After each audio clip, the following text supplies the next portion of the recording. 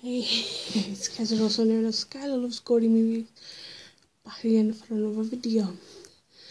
Now, this is a different video in its entirety. It's another one which I've written down. Basically, James DVD Collector 1974 and Forker Ball has done one of these, and Frankie FK Vlogs, and I know I think Ali's done one, but I'm not 100% certain. I like a couple of others, and it's what I've watched. Basically, you may see one of these from me once a fortnight or once a month, and I have watched in just over 2 weeks 29 films and wrestling DVDs, or 29 movies and wrestling DVDs. So the first two, I won't get into detail on most of them, because most of them you know what it's about. And definitely the first two, because the first two I've already done reviews on, so I don't have to speak much about it. So here we go. The first one's Aftermath from 1994. Check out my review from that. Second one is Singapore Sling from 1990 in black and white. Check out my review for that. Third one is Fright Night, the original. Basically, it stars Chris Sarandon and Amanda Bynes, and basically it's like boys into like vampire films and that suspects the new next door neighbour of being a vampire, and lo and behold, the new next door neighbour, he is a vampire. And just basically saying that it is a good movie, and I haven't seen it in a long time, so that's Fright Night for you. I'm losing what I'm going to say. Number 4 is Disney's Robin Hood. I watched that with Tori. It was last week. Really good movie.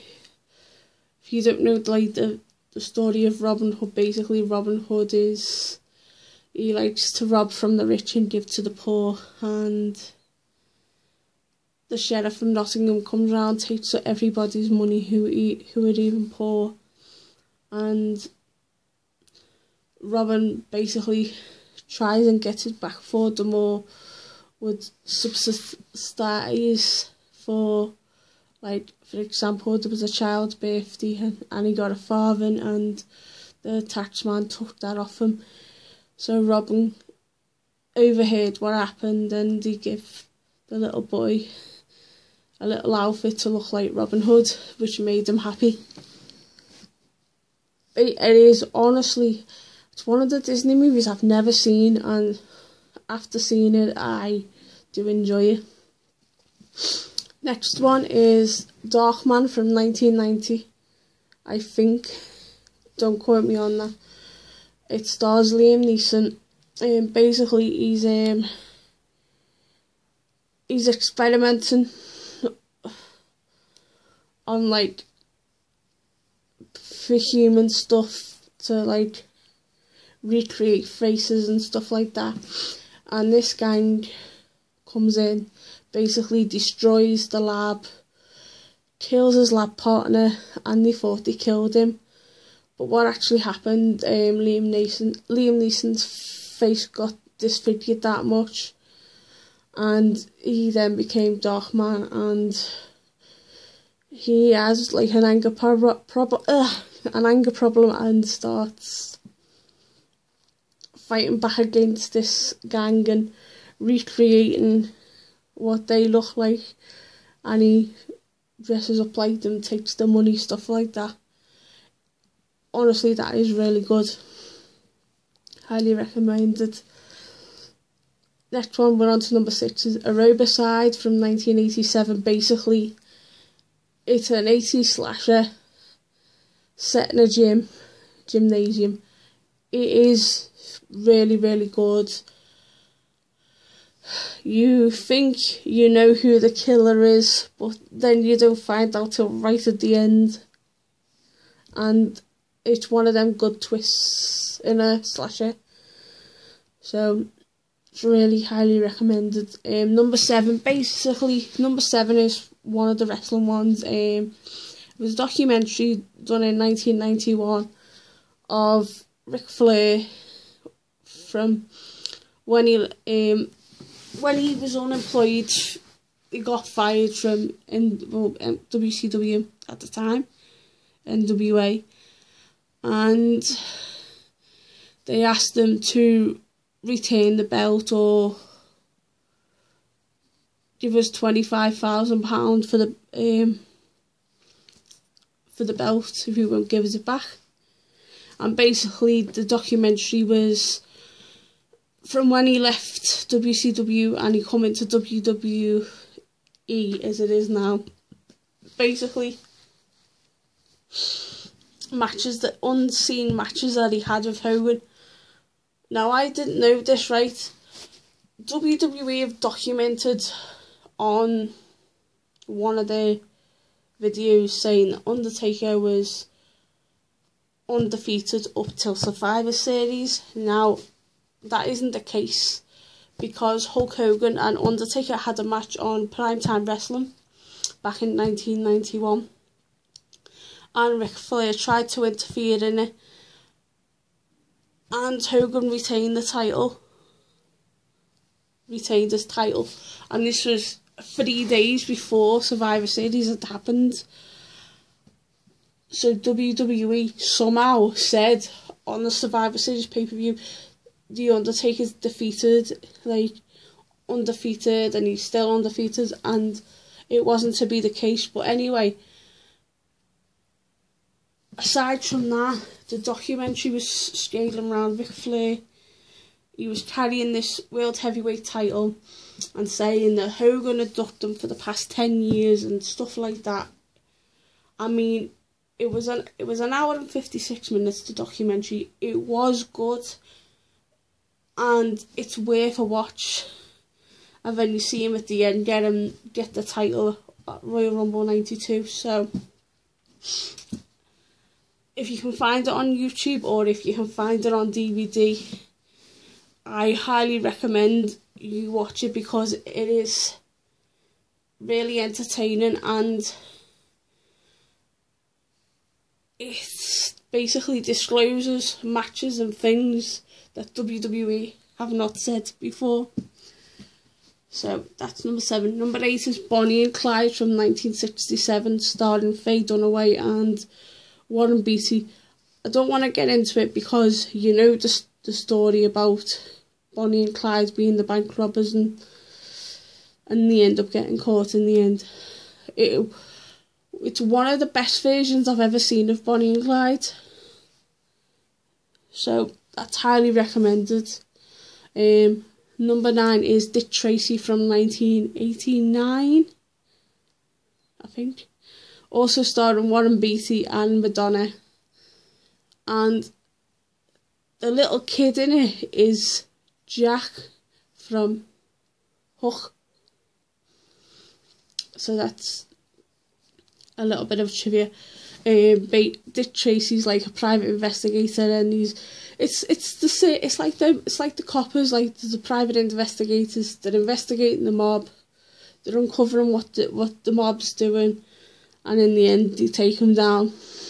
That's sort of what Dick Tracy's about. Number 10. Don't have to go into this because everybody's watched it. I love this film. This what probably be in my top. If I had a top 20 list, this would be in my top 20 list. No doubt. Probably be in my top 10. And it is, of course, Beetlejuice. Don't have to go into it. The next one I will talk a bit more about because I loved the first one.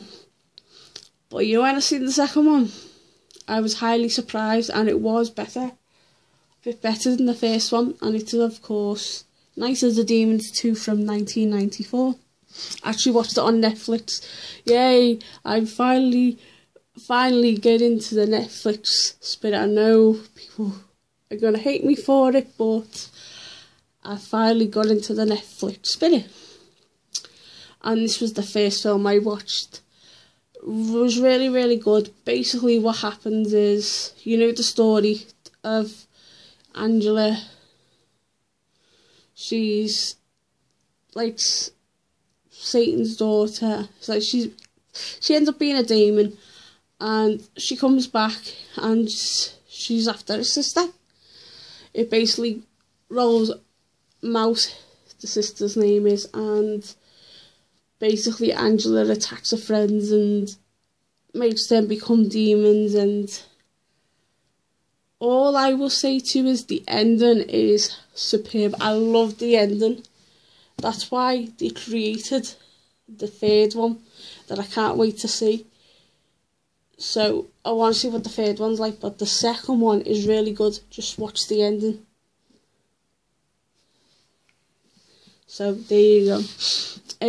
Number 12 is A Second Chance from 2011. It's an Australian drama. Basically, it's about a 12-year-old girl. She gets picked on in school, and what happens basically is gymnastics is her only way out, like from the bullying.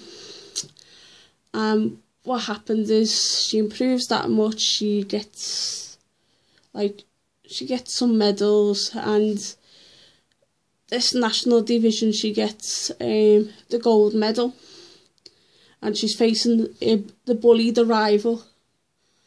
And not only does she conquer the bully, she in the end settles the differences with the bully, and her and the bully end up going to the nationals, the junior Olympics, whatever they call it, or the junior world championships, and they do really well. And that was the ending of the film, but it was really good how they set it up and that. So that's A Second Chance. Number 13 is the top 25 rivalries in wrestling history from last year.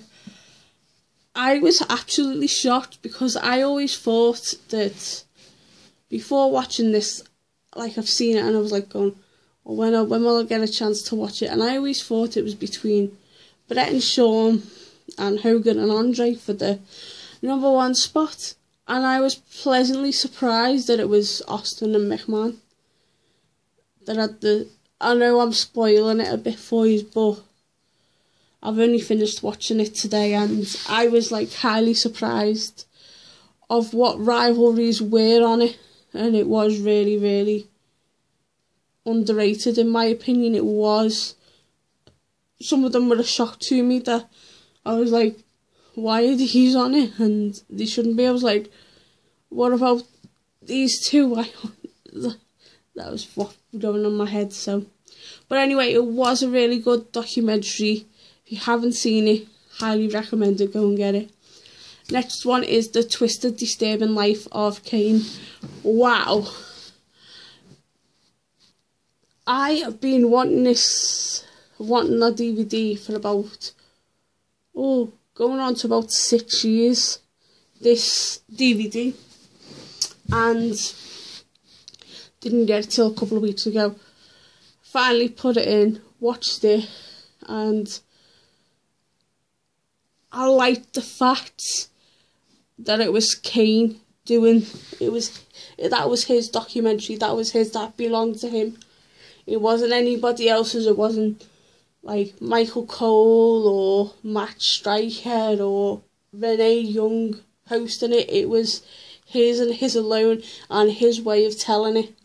That's what I liked about it. It was his way of telling his career so far, and there's more, there's yet to come, but it was one of the best documentaries, wrestling documentaries I've ever seen in my life. Next is Survivor Series 91 and 92.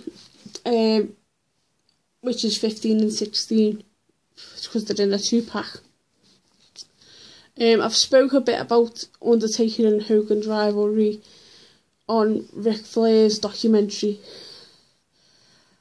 Basically, it's just a series of matches that happened in the Survivor Series event 91 and Survivor Series 92. My favourite one of Survivor Series 91 was, of course, Taker and Hogan, and my favourite one of 92 was the tag team of Mr. Perfect, Macho Man, versus Ric Flair and Razor Ramon. There was a bit of a twist in it. He thought Perfect was going to walk away, and he decided, nah, I'm going to come back. So that was good. Next one was SummerSlam 92 and 93. SummerSlam 92 will always have a place in my heart because it was set in Wembley Stadium. I was there. Absolutely loved it.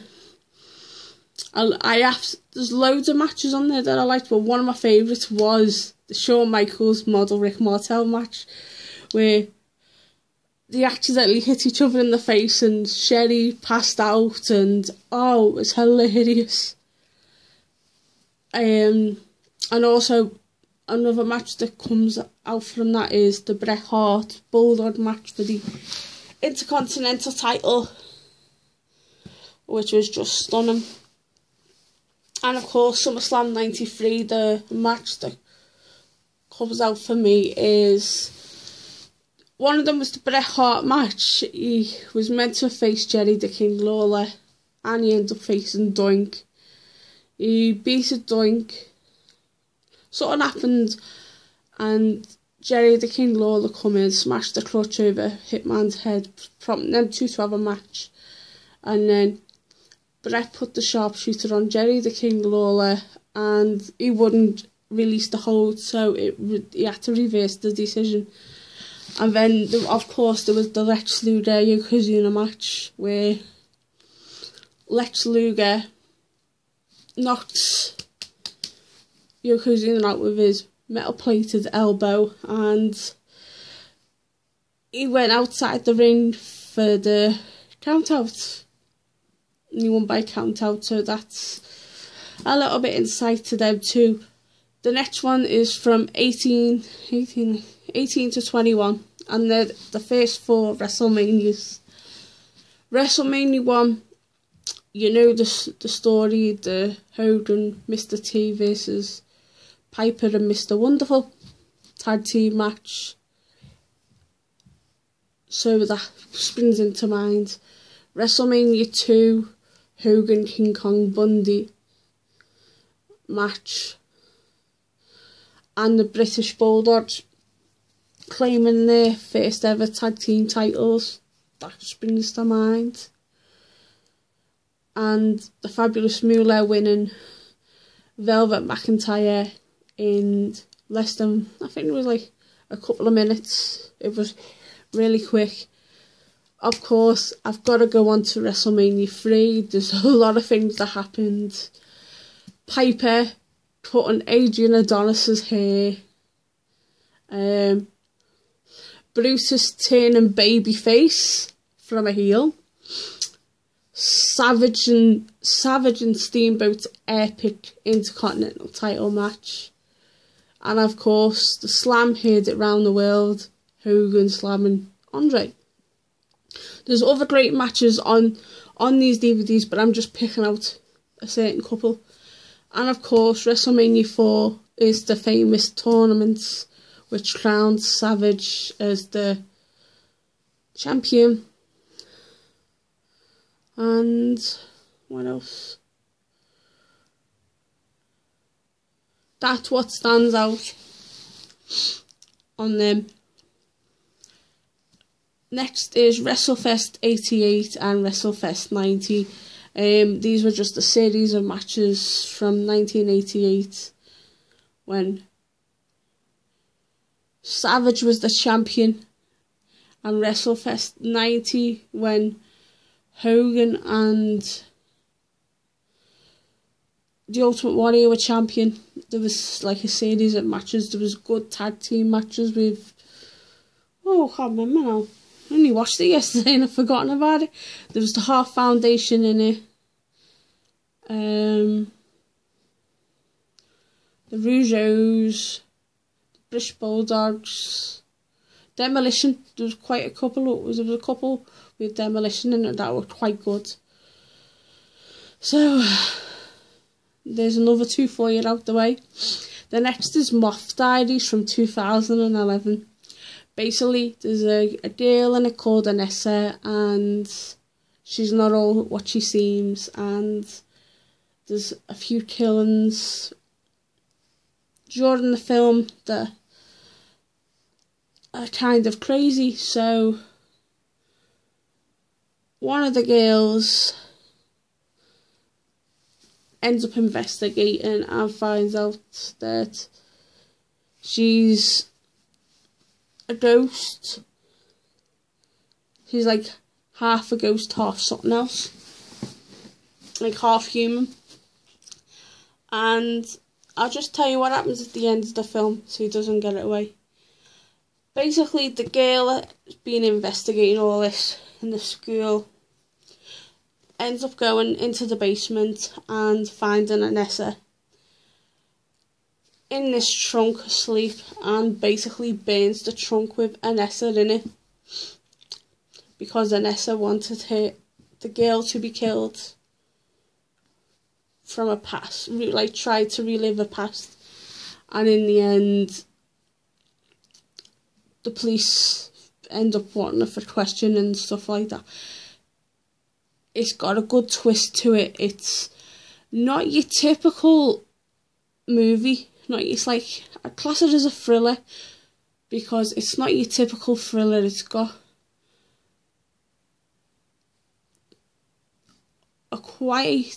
one of them is a quite unusual death in it. So it's worth the watch, basically. Only a couple more to go now. Next one is US Rampage 91. And another wrestling one. It was really good. One of my favourite ones, where they've done Paul Bearer and they've put him inside this funeral home, and he goes, "Oh, I like a Bloody Mary. Oh no, I might have a Bloody Tom or a Bloody Jane." And it was just, I loved the way that they done that twist. Instead of him putting him on the mic and going, "Oh, this is my little parlour," and Undertaker comes out from the coffin and stuff like that. I'm just thinking, what else? Yeah. Mean Gene's just totally funny, innit? Runs after Bobby the Brain Heenan right at the end of it. But the matches are superb. And then US Rampage 92 that I've just finished. Basically, it was like trivias between certain wrestlers, and I got them all right. And it's other than it's not just trivia, there's matches there as well. One of the best matches on it was Taker and Warrior versus Berserker and Papa Shango. That was a good one. Oh yeah, and Brett and Shawn, escalated started the rivalry between them two, and other great matches. And I'm nearly finished. Thank goodness.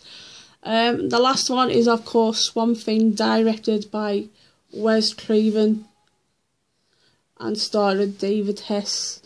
You know the story, I don't have to get into it. It's one of the classic 80s films that you should go and watch. So I'm not giving anything away because it's just good. So basically, that is what I've watched during the past just over 2 weeks. I think it's a total of 27 films. 27 films and wrestling documentaries. I will probably do this once a fortnight or once every 3 weeks. Oh, my throat's going all groggy. And basically, please stay gory and have unpleasant dreams. And before I say ta-ta for now, if anybody else wants to do one of these what I've watched videos, go ahead. And I can't wait to see what James and Ian come up with next. And whoever else is doing this, so ta-ta for now.